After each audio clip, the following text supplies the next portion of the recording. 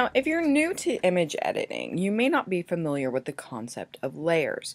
But layers are actually like transparent sheets that are laid on top of each other. It goes back to the old days of hand animation and cell animation, where animators created their images by taking layers of cellophane and laying them on top of each other.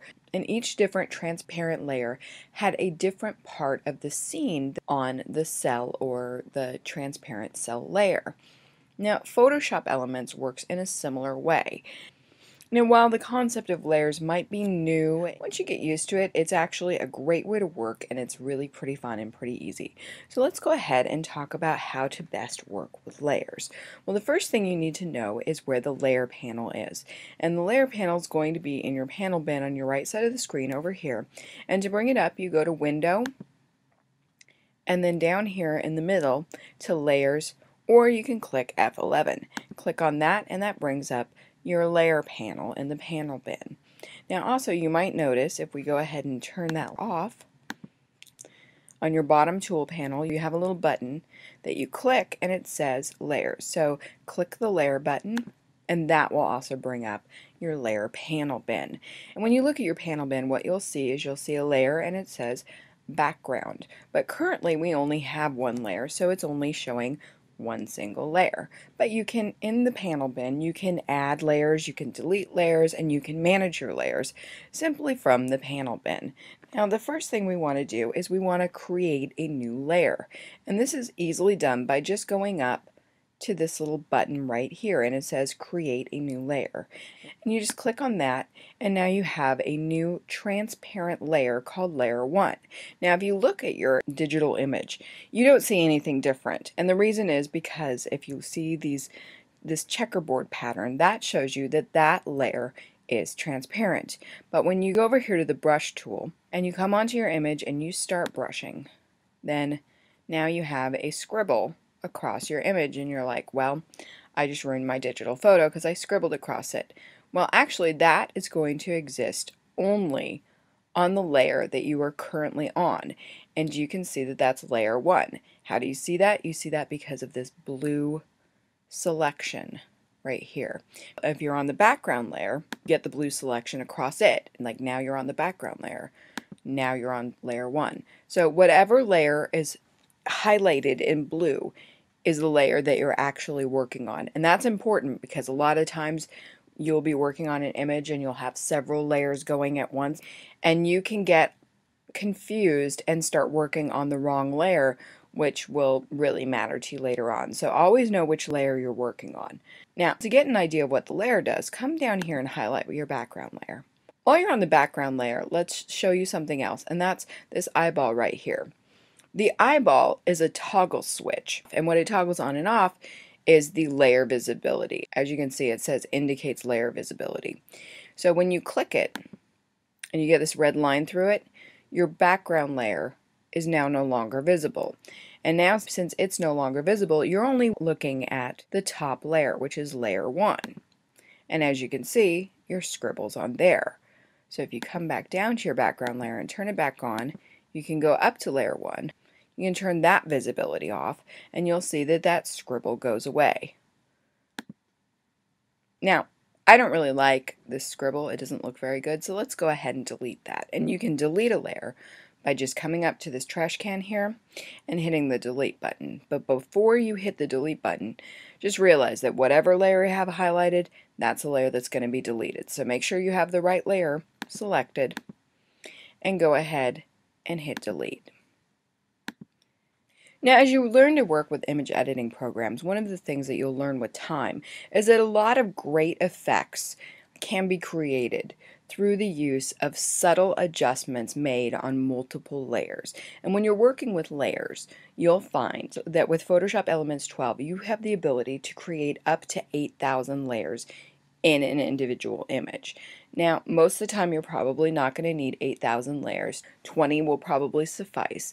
But as you get into more and more complicated images and more subtle changes in your images, you will find that you will need to use more and more layers. So being able to work with those layers is pretty important. Now, a minute ago we showed you how to create a new layer by using the Create New Layer button. And we created a transparent layer by clicking on that button. And one thing to know is that when you make a new layer, the new layer will always be created on top of the other layers in your files. And the other thing to know about layers is that you're probably not going to want to keep it called layer 1. The more layers you get, the more confusing it can get. So being able to rename these layers is pretty important. And to be able to do it, all you have to do is come over here to the name, hover your mouse right over it, double click, and just go in and type the name that you want, and we'll call this trans for transparency. Now in Photoshop Elements 12, you'll notice that you have layer up here on your menu bar. And by clicking on that, you will see that you have different ways to create new layers. You can create a new layer directly with Control-Shift-N, and if you click that, you're going to get a new transparent layer exactly like you did with the button, except for it's going to bring you into this dialog box where you can name it directly without it just popping up. Or additional options that you have in the layer menu is creating a layer from the background. Now, when you're working in Photoshop Elements 12, one of the things that you'll notice is that whatever your image is, when you open a digital image, it's going to make that all on one layer, and it's going to call it the background. And that's not such a big deal, but you will notice that right here you have this little transparent looking box and a lock next to it. That's telling you this background layer is partially locked. Well, when it's partially locked, that means that you can't make all of the editing changes to the background layer that you may want to make. Well, how you get around that is you go ahead and go to Layer and do New Layer from Background. Click on that, name it Background Copy, and hit OK. And as you can see, you now have this new layer from the background and it's no longer locked. So if you have trouble with your background and you need a new copy that's not locked, go up to Layer, Background from Layer. Now some other things that you can do in this layer menu is that you can duplicate a layer. So if you have this background copy and you want a second copy of it to do an effect, go ahead and make a duplicate layer. And it's going to say background copy copy. So let's just change that to 2. And now you can see that you have 2 copies of the layer. We actually don't need a background copy, so let's go ahead and delete that. So now we're going to go ahead and we're going to make a new fill layer. And you may be wondering to yourself, why would I want to create a new fill layer? Well, as I mentioned earlier, a lot of the times when you're image editing, the best image edits are done doing multiple edits in thin, transparent layers. And one of the things that you may want to add is new fill layers. By having a new fill layer, you affect the entire image, but you do it in a way so that if you don't like it at any point in time, you can just throw away the layer. So let's show you how that's done. Now, first you just go up to Layer, New Fill Layer, and then you have choices. You can go with a solid color, a gradient, or a pattern. And if you go ahead and click Solid Color, go ahead and hit OK. And as you can see, it's going to ask you to pick a solid color. Now right now it's showing you the foreground color, but that's awfully dark. So let's add a little sunlight. And this is kind of like adding a filter to your photograph. So let's go ahead and add that orange color. And right now all you see is this big orange square. Now if you look up here, you'll see this box and it says normal. This is actually your blending mode. Remember down here in your brush panel, you had the ability to set blending modes there. You can do the same thing with a layer of your image, and you can change your blending mode from normal, which lets the background image poke through the layer a little bit, but that's really not enough. So next to the blending mode, you have the opacity, and the opacity once again is setting the opacity just for that specific layer. So when you're down here, As you can see, your blending mode went back to normal and your opacity is at 100. That's the blending mode and opacity just for the highlighted layer. So let's go up to this layer again, and let's pull down the opacity to a level where it's just giving it a little bit of color. If you want to see that effect versus what it looked like before you did it, just come over to your visibility switch and turn that layer off, and that shows you the darker and that shows you the lighter. Now if you don't like this effect at all, you could just turn around and trash it. First the layer mask and then the color fill.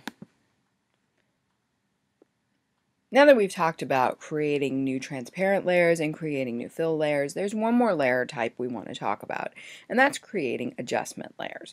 Now, adjustment layers are often used by designers as a way to adjust the entire image.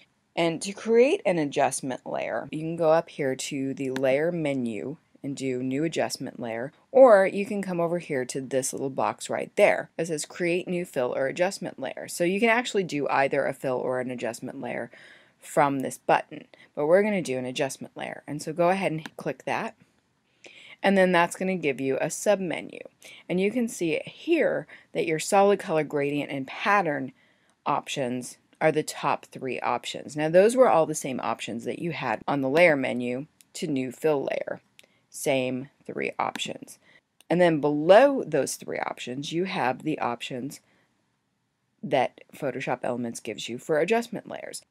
So let's go ahead and do a brightness and contrast adjustment layer. So now you get this dialog box for brightness and contrast, and if you move your dialog box slightly to the right of your image, you can start playing with your controls and adjusting your image while actually looking at it in real time. So let's make this a little more contrasty, and let's turn the brightness up a little bit. Now when you're done, just close out your window by going to this X in the top right corner, and then if you want to change that effect later on, go to your layer thumbnail, click on that twice, and that will bring your dialog box back up so that you can continue to adjust it until you like it. Now one of the great things that you can do in Photoshop Elements 12 is you can actually take 2 different photos and combine them into one picture. Well, the first thing that you need to do this is you need to select a second photo. Now, I already have some photos open. You can tell because you can see that on this bar across the top, that shows you all the open photos. And if you go and you select that, you'll see that there's a different photo and it's open. So I'm going to go to that, and then I'm going to select it. And you can use your rectangular marquee tool by grabbing that and going up to the top and selecting the whole thing. Then once you have that done, what you're going to do is you're going to Control C or copy, and once you have that copied, you're going to go back to the image where you want to put in this second photo and go Control V, which is paste, and paste that image on top. And you can tell if you toggle the visibility off that that other photo is right underneath it. Let's talk about another thing just as a side note. You still have this adjustment layer here. You can bring this up above both layers by simply clicking and dragging that up. That's how you move your layers around. So now that we have this selected, let's go in and double click on the name and change it to foot. Come up here to your blending mode and set the blending mode for this particular layer. And I'm going to go with an overlay. And as you can see now, the 2 different images are blended together. And another thing that you can do, drop down your opacity level until you find something you like, and just like that you're starting to create images from the different digital images you have and putting them together. Now if you still want to refine this a little bit further, one of the things that you can do is you can come over and next to your rectangular marquee tool you're going to find what's called the move tool. With the move tool you have a couple of different options that you can do. You can grab the image and you can move it around until you get it into a place that you like, or you can come up to these handles that are located around the photo and you can grab them, and when you hover over them you see these little tiny arrows show up, and that's showing you that you can actually resize the image by either pulling out or pulling down to make the image smaller or larger. And then one of the things is that you've got this strange, your foot's in kind of a vertical alignment. You want that to probably be horizontal if it was looking more realistic. So when you come over here to this corner, you'll see that your arrows turn into rounded lines, and that means that you can rotate the photo by just clicking and dragging. So we're going to go ahead and we're going to rotate that photo like that. And then we're going to grab the photo again and we're going to move it down there. And that's how you start working with different images and layering them together.